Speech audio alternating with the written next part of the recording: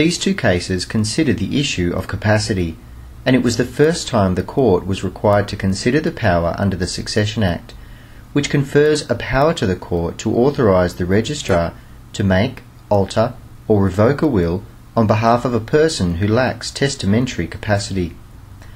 A will made in accordance with these provisions is called a statutory will. In this case, a man made a will 10 years before an accident resulted in his incapacity being brought into question.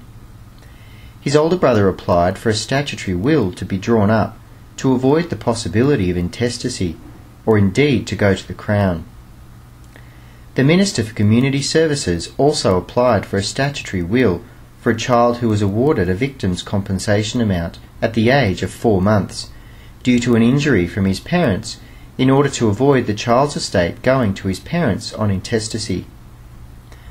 The court distinguished these two situations as lost capacity and nil capacity situations. The elderly man had lost his testamentary capacity, and indeed the child never possessed testamentary capacity. The court was there